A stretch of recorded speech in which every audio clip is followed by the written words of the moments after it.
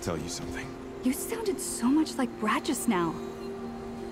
Sorry. What did you want to say? Oh, I saw a bird this morning. A seagull. Or something. Oh, that's nice.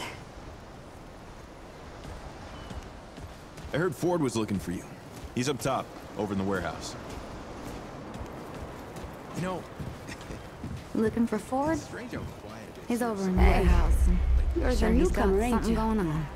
Always Norah does. Camarillo. I keep folks alive around here. You know, you're lucky they found you when they did. Your friend was pretty bad. I got her just in time. She's great. A real spitfire, that one. I'd hang on to her if I were you. Or we could just hang out here. Like what? Listen, I don't care what you two are. I'm just saying, don't lose it, whatever it is. That girl's tough, all right. But right now, she needs rest. When she's up and about, I'll make sure you know.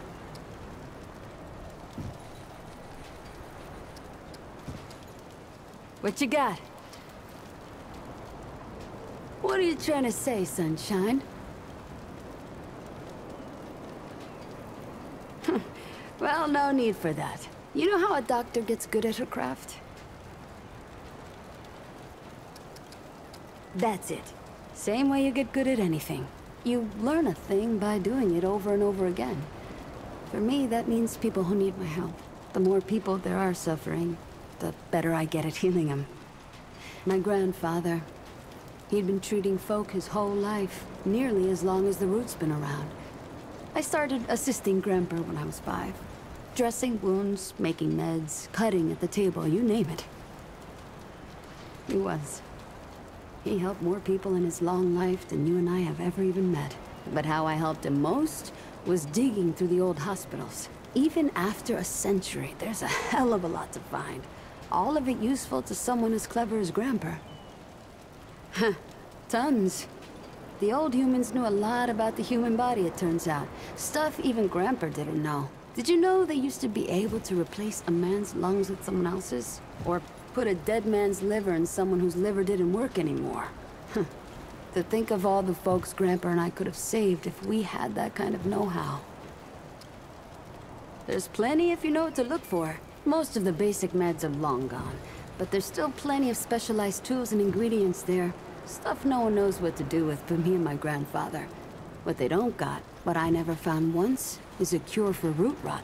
That's why so many folks died when the root first showed up.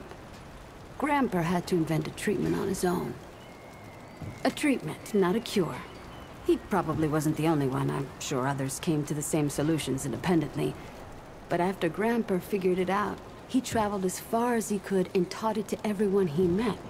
I don't know where he started, but I reckon every treatment within 100 miles of here is derived directly from his work. You can thank him that your friend is still alive. Came here maybe 10 years back. My ma had died and Grandpa didn't feel safe carting me around the countryside by himself. It turned out good.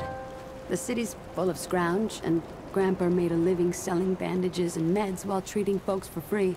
I do the same. He even attended the old commander when she passed. Couldn't do much for her except ease her going, but folks around here thanked him for it. Made us part of the ward and all. All right.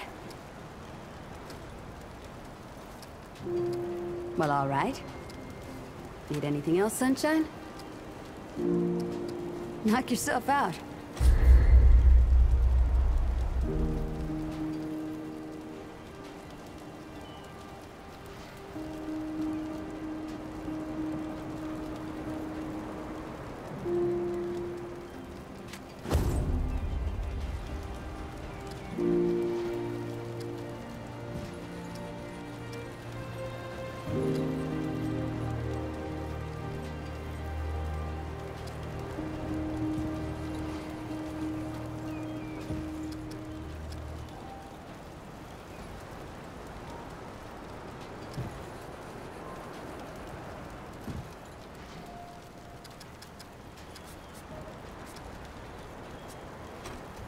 See you around.